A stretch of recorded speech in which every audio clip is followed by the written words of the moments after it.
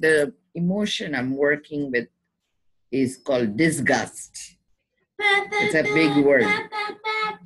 Remember last time? That's all right. He can keep. I don't want to interrupt children because they are so pure. You know, it's our attitude to block them, you know, so let them blossom, you know, we'll keep chatting. So last time the emotion I worked with was longing. I told you, right? Did we address that? So the reason I'm bringing up disgust is yesterday what happened was my dad visited us. My husband has this need to be in control when he's at home. He'll take suddenly charge. The minute he walks in, it's like an elephant entering the room and stomp its feet, and it's it. That's it. He's the boss. And then he would be going on vacation and stuff. But that doesn't matter. The minute he comes in, he takes over again. Like, you know, the reintegration stress is what is the most stress I feel, because to understand where he's at. Because see, world starts moving differently when they are out. But when he comes in, he'll plug himself in, and I need to understand where he's working from. And if I don't, it is my problem. It behooves me. That's what he'll say. As an adult, I'm not able to be healthy enough to handle him, right? So I'm always going to be the one that needs to catch up with him, right? It doesn't matter how far I have to run. So yesterday, right, my dad wanted to visit with me in Rhode Island. And my husband says, the weather is going to be good. Do you want to go? If my husband owns a boat, we want to go for a boat ride. So I wanted to really see whether he wanted me around, because the thing is, he always treats me as a bag of bad smells, okay, default. So I'm like saying, knowing this is what he knows about me, because that's the way I see it. And also he says, it's more stressful to have you around, but I would rather give you my time. So essentially, always it is like how graceful it is to hang out in his company. And I'm not being grateful for what all he's manifesting. So I told my dad, I said, if you're going to come, I'm going to be in Cape. That's one of my goals as a spiritual mother, is not to use my ego, but to really, this year I have decided to give 100% to study my husband, you know. And because I tried very, very, very hard, and I'm again and again coming up short. Like, you know, with my eldest one, I finally said, go love yourself, you know, seriously. And I actually took out my wedding bag. I don't think my husband knows it. And I put it on my right side because I find it very exhausting emotionally. And I feel I cannot seriously do this way anymore. But he's one of my partner I have to work with spiritually. I get it. But like, I feel even if you become nothing and dust, it's still not enough, right? Like, it's like almost like I have to still work hard. So yesterday, right, like my dad said, okay, he'll come. But apparently his wife's pastor died and he has to attend the wake, and he's going to take the overnight bus. So he'll catch up at the trip, so he wouldn't miss the trip. So he comes like, and Keith was very nice, my husband. He went and picked him up 5 in the morning from the bus station. It kind of saved me the ability to go and drive and pick him up. So we go to the to the Cape. But before that, the trip was supposed to be starting at 10. Okay, my dad is hungry when he walks in, so I am in the middle of cooking and making breakfast. And so my husband came in. I was just finishing up cooking, and he says, so apparently you're not ready. So and he went for his AA meeting, and he's finishing it, and he walks in at like 9:50. 10 o'clock I should have been ready, and my saute and all is going on. It'll take me 5 more minutes, and then we have to eat and So how much more minute you need? 20 minutes, Keith. So immediately he says, I need one of the front stove. Can you get off? And I said, I'm in the middle of finishing. He says, my son, feeding him is important. The elder one who has attitude, he has to feed him first. So because he walks in, he controls the kitchen. So he says, you need to get off the burner. Can you give me one burner? And my 2 dishes are going. And I'm like not even done with feeding my dad. And like, so I'm like saying, so it means that 20 minutes include him cooking, right? I said, did you change your mind? He says, no. You were not ready by 10. So I added one more task to me. So it's your responsibility to give me the stove. And now I'm on a deadline and I have to somehow make that food. Your son won't eat what you cook? No, the problem is my son was not even part of the breakfast deal. He would easily, if I pay him $5, go to McDonald's and eat. Why can't he make some himself? No, but like I'm saying, he can, like on the way to class, stop at McDonald's and get a burger. But my husband makes it a big deal to be in charge. See, the thing is, the minute he walks in, right, he's the boss. So then, like, I decided I could either use my ego. Hey, you guys can come and listen, or I'm just recapping what happened. Or like, so I'm like telling him, so I had to like, swallow my pride, like, like not really get offended. And then in the car, he gives me rules. I cannot finish my conversation. And I said, Keith, let me off. I'll just walk back home. I said, you guys take on, I'm not interested. So he says, in that case, I'll give you 1 more minute. I have to take it to that level for him to accept me to finish talking. So I finished talking. My dad has calcium brain, very, very rigid. So he wouldn't listen to what I'm saying. So I need to correct him because thinking for a change is very important. I feel I don't want him to walk with the illusion that it's okay. So I find that equally challenging as well. So I have to play a lot of dynamics.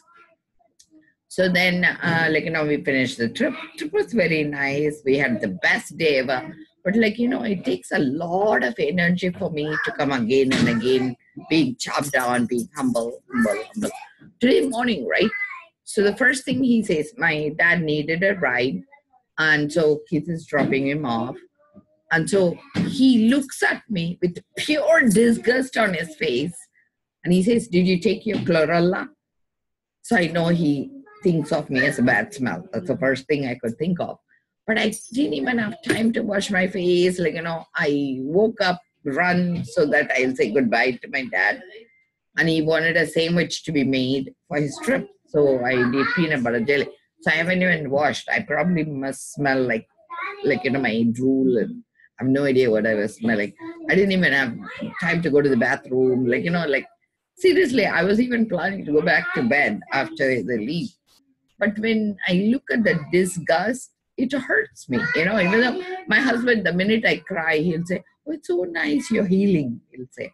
So I know, and my teacher says, it's so, if you're crying, it means it's your ego. So I'm like, both the angles, I cannot deal with it anymore, So, but then he says all the nice words. He says, honey, I love you. But I feel that pain of the disgust is something very tough to swallow. So he says, did you take your chlorella? I said, no, I didn't have time. I was even planning to go back to bed. He says, oh yeah, that's right. But then he puts his head down because he doesn't want to really look at me. And I have no idea how to even interpret this. So, but I said, okay, I need to first accept the space of being disgustful. It's okay. And, so then, finally, yesterday's trauma, today's trauma. So, my dad takes off. And I was coming to work. They had road blocks and I have a detour. And it puts me in a detour that takes me another 15 minutes to get through Hopkinton. I cried. the detour symbolized so much wasting time. I have no idea where I'm going. And it did put me right where I need to be. But the unknowingness, trust I had to place in the universe. And I cried. And Taylor Swift song comes on. Like it's a blank space. I write your name, baby. Have you heard that one? So she says it's like a new love. I have no idea who you are. You would have played me this weekend job, and you're going to again be somebody I need to deal with. And so the emotion of disgust and blank space, and again rewriting my name in my husband's memory. And he's inviting me for a Cape vacation with his mother and his sister and my boys. And he says, don't mistake, you're always needed in our family. And I'm going to make it accountable. So you show up Wednesday and Thursday. And I made a conscious choice, like calling in sick. I'm not going to be there. I feel physically I'm going to withdraw from my family. I find the look of disgust is enough. That is enough present for me for today. That's the way I feel today. And I seriously don't want to do Christmas anymore. And I don't know how to do it in a way that will look nice. But I have decided it's like, I can be seen, not heard. And I can be looked at in picture, not be present. That's a space I'm giving to. But that's what I'm working with. And I'm sure, tomorrow it's going to be different. But I wanted to put it on record so that the last one was longing. Now I'm working with disgust. And I don't know what the healing emotion is going to be. But I feel inside I'm enough. I'm enough because I don't think I need to prove to anybody whether I wash my body or not, whether I brush my teeth or not. I feel I can live with myself. I feel I'm good. And I have, the clothes and thing I need to take it off. But I think being human is the toughest I have done. So I know as a mother, you kind of can. The interesting thing is, right, when we talk in a way that's very healing, it's like how we calm down, right? So that's one thing, consciously saying things that's very healing, because that's what I need to do this week. Pay attention, see how he's, I'm not bringing his, yes. So that's what I wrote to my son. I said, hey, go love yourself, plenty blessings. I'm like saying, you know what? I am cool.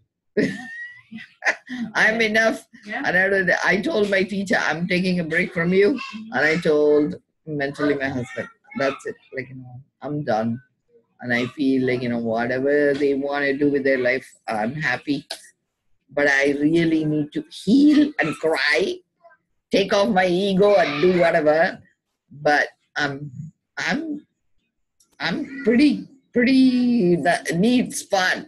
I'm going to do whatever I need to do to bounce back. But I'm super happy. I might go for a movie by myself, do whatever. Right. Tomorrow is going to be my personal day. But this is where I'm at today. But I felt very happy though. When I came home, it was exhausting last night. I worked actually almost I felt like I was going to pass out.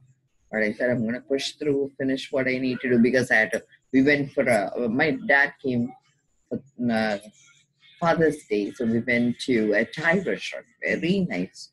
They fried basil leaf and they served. Oh my God, it was so delicious. Do you know there is a Cambodian market here? They sell a flower called hummingbird flower. Take a look at it. And it is actually deworming. It will be very good for him, So what you do is you saute in coconut oil, and then you add coconut flowers, like dried coconut flowers. They sell it in Market Basket. They might sell it there too. And then a little salt with that hummingbird flowers, they call it.